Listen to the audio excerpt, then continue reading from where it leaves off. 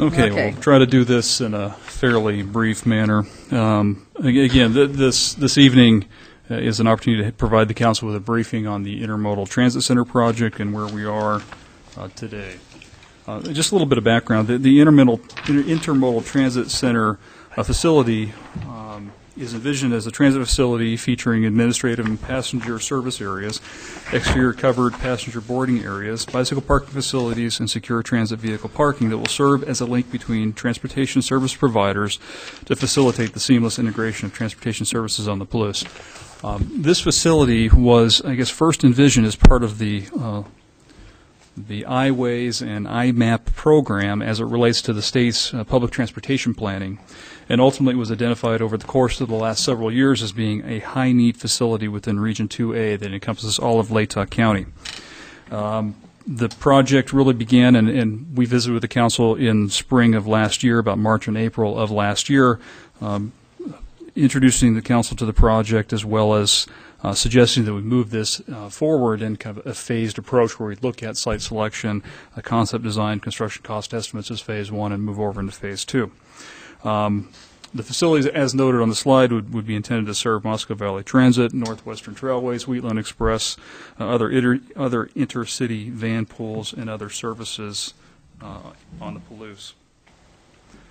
The facility is proposed to be largely funded from FTA, or Federal Transit Administration, grant funds. In total, right now, in a combination of existing 5309 awards as well as the Tiger II grant award, we have just under just over $1.9 million in grant funding for the facility. We also have city match funding that has been budgeted over the course of the last several fiscal years. That totals about $182,000, which brings us up to about $2.1 million in current funding available. And we also have several current outstanding funding requests that may move forward at some point in the future. Bill, we have a question for you. As far as the city match funding, I know that LTAC has stuff out there as far as investment funds. Is that something we can apply for this, or is that more of a on the street type project? You know, honestly, we'd have to defer that question to Les because I'm not as familiar with that program. Yeah, actually, the city local match is already funded. We've taken a combination of local match dollars that we had funded for previous transit-related projects that then became available because of varying circumstances, and in the 2011 budget process consolidated those into those grants. Of the 4 grants that were involved, those grants that required a local cash match, and so that was all handled through the 11 budget process and is in hand now. So unless there's additional grant funding that is pursued that requires local match, we're covered at this point. Okay. Also, then, I know that Moscow Valley Transit has been worried about the soft match money that they may lose should the Wheatland shuttle go away. Would this be something that they could use as their soft match type money, or is that not the same designation, I guess? I'm not as familiar with the soft match guidelines as perhaps Gary, right, because he's been pursuing that quite a bit. But my understanding from recent conversations is some of the understanding of how those soft match rules were used with Moscow Valley Transit has changed recently, and that the issue of losing the soft match in the form of the Wheatland Transit is apparently not seen as critical as it was before. Because of the reinterpretation of the rules. So I don't know if that's as big a deal as we had thought in the past. Okay. Could this be used? Well, obviously this is a one-time funding situation, and I suspect that typically it's a transportation component rather than a physical infrastructure that would act as a soft match, but I'm not an expert on that aspect of it. Thank you. One additional comment on the match component. That $182,000 has been budgeted includes match for a FY11 5309 request. So we have more match. The Tiger grant request does not require any local match. The only thing that is required to be matched are the 5309 awards, which was about $267,000, of which there was a $36,000 local match, and then there was another $140,000 that was budgeted to be matched for that FY11 5309 request. So at this point, we have over matching funds on the project. Okay. Sue? So that 5309, 2011, 500,000, that's pending. We haven't gotten it? Correct. What has been awarded are dollar amounts for prior 5309 awards, which includes $236,000 that were awards to the city, as well as a reallocation of $200,000 that was awarded to the University of Idaho for a similar type facility that has not progressed in that nature, and that totals the $436,000 in 5309 awards. The $1.5 million comes from the Tiger II project that does not require any grant matching, which brings us to the $1.9 million. When we add in then the city's match, we are about 2.1 in funding in hand. Tim? That University of Idaho, is that University of Idaho match going to be used? Can it be used if, for example, one of the choices is not a university site? Yes, there are no limitations that Okay. that money has to be expended on university property or for a university facility. It has to be a transit-related facility. Okay, thank you. Walter? Chasing the money still. At 2.1 million, just to go down through your first three arrows, we're in business. Is that correct? At 2.1 million, we're getting very close. We'll get to that a little bit down the presentation when we get into construction Okay. cost estimates. But hold that thought, and let me ask my real question, which is the fourth arrow. What's the point of the pending grant request as related to this project? I guess that's all well and good that we're out looking for more money for stuff, but are those three items under the pending grant request necessary as you understand the cost and funding at this time for this project? They would be helpful, but I don't believe at this point in time that they're absolutely necessary. And I would caution that it is a little early in the project stage. We have not yet got to the full concept design and construction cost estimate, but based on estimates that we are aware of at this point in time, on one site it is in the $2.6 million range with a $300,000 contingency. And so that's getting fairly close to that 2.1 million number. And depending upon if the university is an ultimate user in the facility, there have been discussions of capital contributions for construction that would bring us up into that 2.4 to 2.6 range to being fully funded. So the three items under pending grant request on your slide are parenthetical, and by the way, Correct. we also have requests out for the following. Correct. And these three requests are fairly low likely receipts of awards. The 5309-11 monies got hung up in the congressional earmark discussion, and it is because the 5309 funds are technically earmarks. So it is unlikely that we see that money coming forward anytime soon. And the other two programs have been stagnant as well. So those are probably unlikely awards, but I did want to make the council aware that we did have a couple pending requests on the project as well. Okay. As I mentioned before, the project has been broken out into two phases. Phase 1, which is what we're currently within, would include the facility scoping and programming, site selection, a concept design and construction cost estimate preparation, and Phase 2 would move forward into that final design, future bid, and ultimate construction. We did move through a professional services procurement process in late last year to secure a consultant team to assist on the project, and ultimately the council awarded the contract to Design West Architects, who is also working with WH Pacific, as well as Kittleson and Associates for traffic engineering services. We have formed a technical advisory committee that has been steering the project that includes members from all the transit providers that will be utilizing the facility. So that includes J.R. Van Tassel as Executive Director of Regional Public Transportation, who operates Moscow Valley Transit within the community, Peg Motley from Wheatland Express, Charlie Neal from Northwestern Trailways, Brett Dillon from the University of Idaho's Architectural and Engineering Services Division, Carl Root as Director of the University of Idaho's Parking and Transportation Services, Jennifer Barrett as a representative of Latah County, Samantha Seifer is a representative of ASUI, Mike McGann is a member of the city's Transportation Commission, and finally Gary Reedner as the city's supervisor and manager of public transportation services for the city.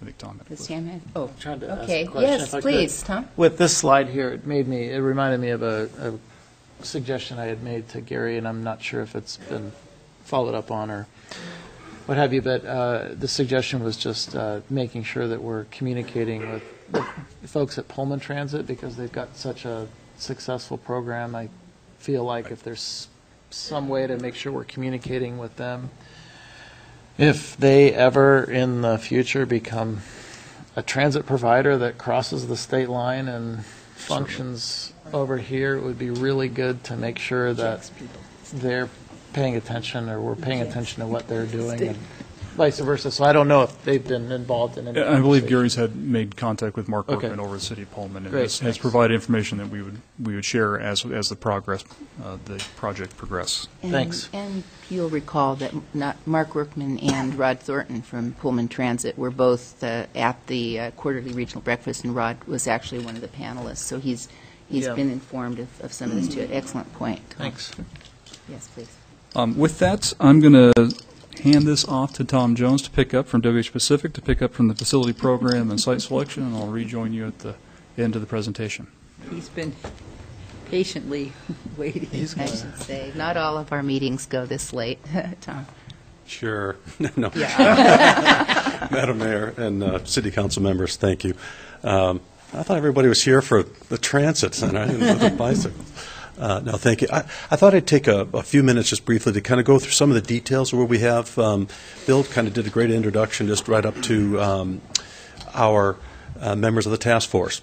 And starting off and start really getting into the meat of the project through a combination of questionnaires and some interviews that we've had with all the members of the task force, we were able to come up with a program both for the site itself, dealing with the site program elements such as, right now into the services that they do provide, the vehicles, very specifics in the vehicles, length, number of passengers, hours of operations, bicycles and storage, and lockers, and all those good things that we talked about this evening.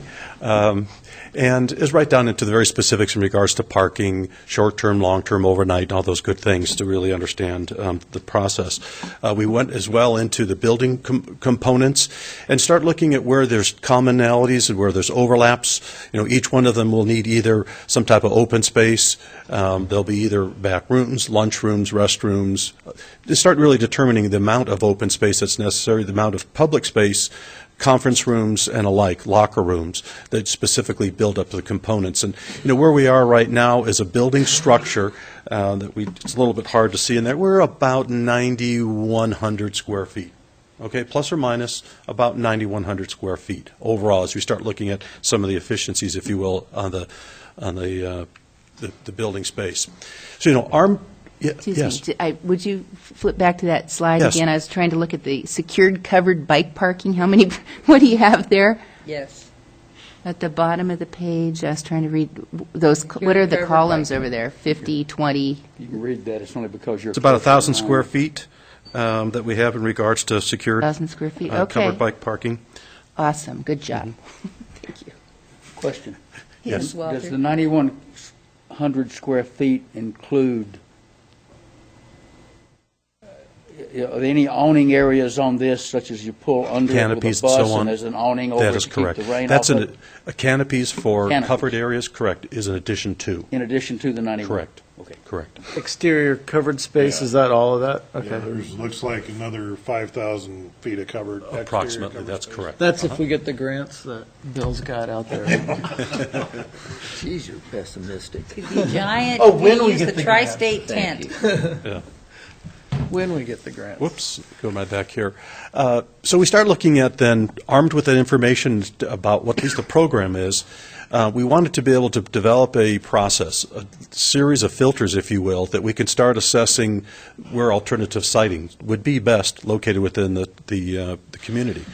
So we used a series of levels, if you will, starting a broadcast, really looking at where activities, where locations are, access, site characteristics, and so on. And then as you start going down the funnel, so to speak, we start going through another second assessment that would filter and identify maybe 5 potential sites, identify those for those 5 sites, narrow those down to 2 preferred, maybe semifinalists, if you will. Do those in a little bit more detail in the excuse me in the third assessment, and then very ultimately down at the bottom, locating and coming up with a preferred site. So when we come and conclude this initial phase, that we have a preferred site that's been vetted out with the stakeholders of the transit and the community. We have concepts that we know what the building looks like, preferred materials. We have a site plan, and we know, more importantly, what the costs are.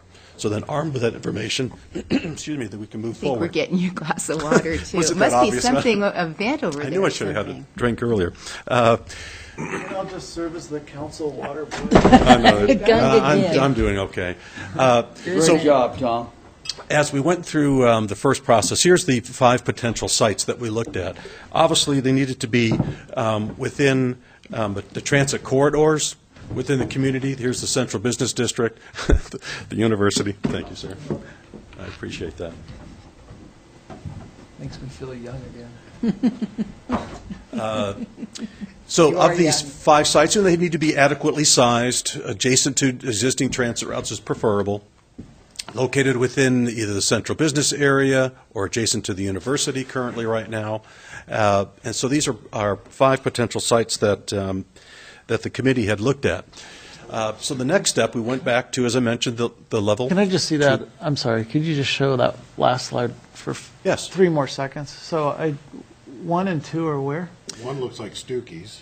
That is Oh, correct. okay. 2 is Dumas Siege. Dumas. Okay, great. Thanks. That's Okay. good. 3 and 4 are I got- the university. I got Okay. the rest of it. Yeah, thanks. Very good. Parking lots. Okay. So then we went through a series of criteria, if you will, and analyzed those 5 sites. We've listed those off to the side, 1 through 5 on the right-hand area, and then looked at certain elements in regards to location, as I mentioned, site characteristics, access issues, and the committee went through and rated and ranked each one from 1 to 5, come up with a numerical system and values to determine their preferred sites. This exhibit, you can see by the preference, they came up with their number 1 site and their number 2 sites, and really the majority of all the votes, unfortunately, 1 and 2 did not receive anything, and it was really sites 3, 4, and 5. Many of the discussions and the comments of the TAC members were saying 3 and 4 are very similar to one another. So when you look at the numerical numbers, undoubtedly they come out very close, and that is the parking lots you can see, again, is right in the corner. And then we thought, well, that's true. Why don't we really look at, if we want to come to 2, alternative or semifinalists, if you will, alternative sites, let's really look at 3 and 4 holistically, and then look at alternative 5. So it was agreed upon to the committee to look at those as the 2 alternatives, and progressed onward with sites 3 and 5, if you will. Now looking at a little broader, bigger scale, getting a little closer to the ground, you can see for just maybe a quick orientation here of site number 3. This is Sweet Avenue as you come into the campus. Here's Railroad and College as you come on back up and meet Jackson right up along this location. And here's Paradise Creek coming into the project. So you see an area of existing parking lots they call lot number 60 on the university campus. So this is U of I land. As we start getting into the site itself, was brought to our attention by the university, where we were looking originally to push this facility to the very north here, that this site is under, right now, fundraising to locate a new art and architecture facility in this corner. So it was like, no, we're down the road. So that was new information. We looked at that. And then, so thus our site moved a little bit to the south, more towards the Sweet Avenue.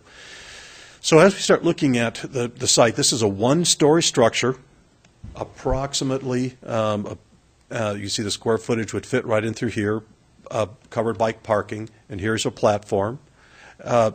currently that exists along Railroad Avenue is this pullout concrete pad for many of the transit stops currently that exist within that area, whether it's the Vandal Shuttle that comes through this area or the Eastern and West Loops link here. And again, it's kind of an overlapping area within the current transit routes where this seems to be, again, why it was such a high candidate. So we are proposing a pullout along Railroad, if you will, extending here along this location. So you pull right into the facility. The on-site component of vehicles that would come through would be overnight parking, which is one of the criteria for Moscow Valley Transit. It shows about 11 vehicles at that time. Again, overnight parking only, and they would be out during the day, which I understand now currently they really park out at the county fairgrounds. We are looking at providing 5 overnight vehicles for the Parking and Transportation Services Group for the U of I, and short-term parking for visitors that would come in, drop off. There's one component with Trailways is to have a small little freight area where people could drop freight off or pick freight up, if you will.